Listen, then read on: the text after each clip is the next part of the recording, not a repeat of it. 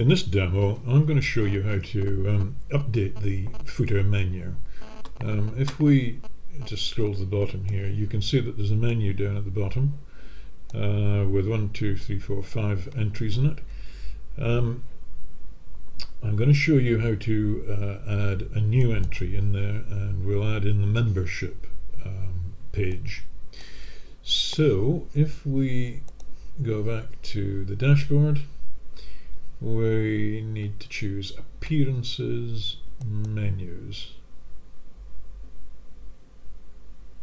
The first thing we need to do is to check the location. We need to make sure that we do actually have the right menu.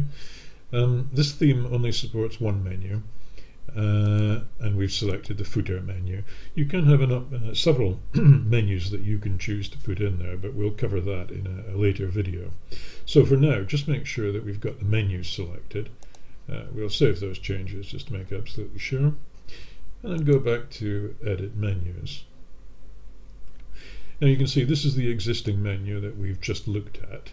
Now here are the list of pages that we've got available, and we've got membership fees there, which is the one that we want to put in the menu. So all we need to do is select that, click Add to Menu. Now by default it puts it at the bottom. I think the membership fees is quite important actually, so I think we'll probably pull it up there. And that is all you need to do. You'll see that when you get there, you've got two options. Don't do that, because that means that it will be a drop down under the one above. So just make sure that they're all left aligned there. Now the other tip that I'm going to give you is just make sure that Auto Add Pages is unchecked.